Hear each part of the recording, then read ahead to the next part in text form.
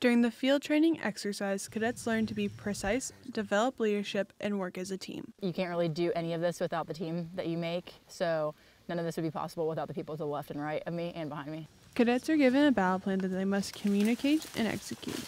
Platoon and squad leaders use radio operators for extending communication. Cadets must stay alert as opposing forces are hiding everywhere. With the attack underway, they prepare their M4 carbines and M24 Bravos. After each battle, cadets talk to cadre and each other to learn from mistakes and better prepare for next time.